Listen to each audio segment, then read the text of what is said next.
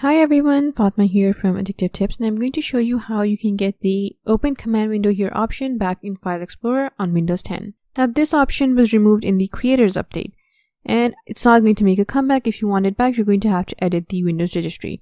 Open Notepad, and you need to paste the contents of a registry file in it. You can get it from the link in the description of this video. Save the file with the REG extension.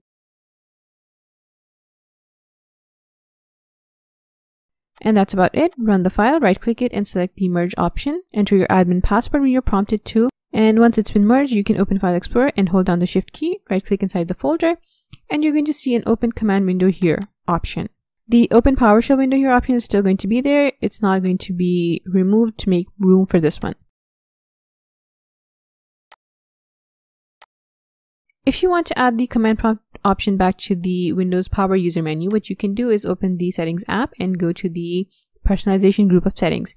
Here select Taskbar and scroll down and look for a switch called Replace Command Prompt with Windows PowerShell in the menu. When I right click the Start button or press Windows key plus X.